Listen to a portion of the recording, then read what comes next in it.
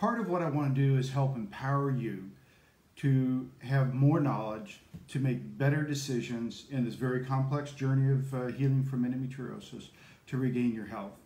And today I'm going to be talking about some basics that we need to have as we're going forward over the next couple weeks in terminology and whatnot. So to start with, I want to make sure that we all understand the difference between non-invasive endometriosis, also known as stage 1 and stage 2, and invasive endometriosis, known as stage 3 and 4, which eats away at tissue. Because the problems with diagnosis and treatment are completely different for each one of those. So depending on which one you have will determine what you really need to understand and focus on to realize what's going on and what you need to do to help get to where you want. So to start with, I'm going to go through with non-invasive endometriosis. Let me get this up here real quick. Here we go. So you guys have seen this before, I think. It's a picture of the pelvis. And again, what we have is we're looking down into the body. So if you could look down your tummy, you got the pubic bone in front, the bladder, the uterus, the right ovarian tube, blood vessels down to the right leg, blood vessel down the left leg, left ovarian tube, uterus, sacral ligaments.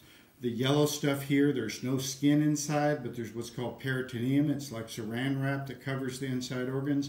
And the non-invasive endometriosis is like chia seeds or pepper on this saran wrap, on the peritoneum. It does not cause scarring, it does not invade, it does not destroy tissue, but it can be very small, so more difficult to recognize. Invasive endometriosis, it's eating away and it's starting to scar everything together in here.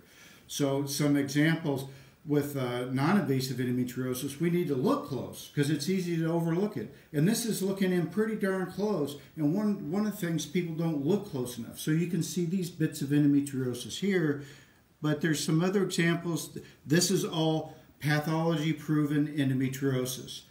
Every picture I'm going to show you. So this is endo, and it's harder to see some of these smaller lesions. And then this is endo too here, and some of this orange. Again, all proven on pathology. And this is also endometriosis. You can see some little clear lesions here, but look at kind of that mottled appearance. So non-invasive endometriosis, it's on the surface, we have to look close. Here's an example of invasive endometriosis. We have multiple loops of bowel that are stuck together, they're scarred. We have endometriosis. This patient had to have multiple bowel resections. You can't even see into the lower parts here. And then sometimes we'll get an endometrioma, chocolate cyst in the ovary. This is the bowel scarred over. But then deeper in here, the surgeon may not realize there's deeper, more invasive endometriosis. So non-invasive endometriosis is normal anatomy, but you have to look very close and very thoroughly to make sure where all the endometriosis is. While in invasive endometriosis, you get destruction of tissue, and that creates a whole other set of issues. So again, non-invasive endometriosis, stage 1 and 2, invasive endometriosis, stage 3 and 4. You need to know which one you have to go forward and get the right treatment. All right, that's it.